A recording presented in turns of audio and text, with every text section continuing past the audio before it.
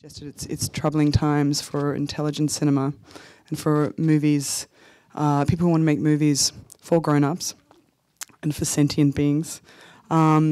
So it's just a wonderful thing to have an artist and filmmaker here who celebrates film as art.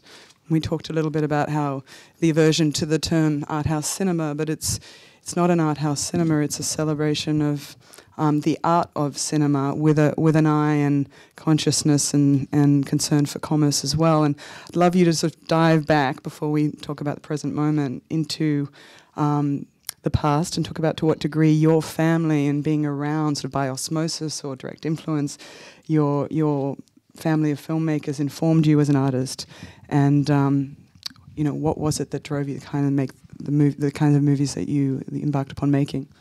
Well, I can't not admit it, that I'm very lucky, and luck is a large component of and being there with the people, with your colleagues, and to cross paths with things that are important in your progression as a filmmaker. So, I lucked out on that a lot, because I was born near Ealing Studios when my father was working as a director, and I grew up, and I left school at 17 and went to work in the movie business because I was infected.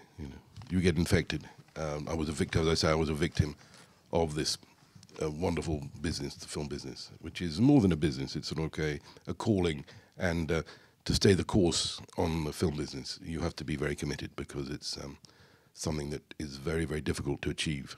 And of course, we are going through a crisis, but I can't think of a moment when the cinema hasn't been in crisis. It's a special, and I started producing films in the early 70s. It's a long, incredible long time. Embarrassingly long to be doing it. And then when you look at that amount of work, which is, I'm sort of patting myself on the back about, but it's been embarrassing to see all that work. But I did it for a reason. I showed those clips for a reason, which I can explain as we continue talking.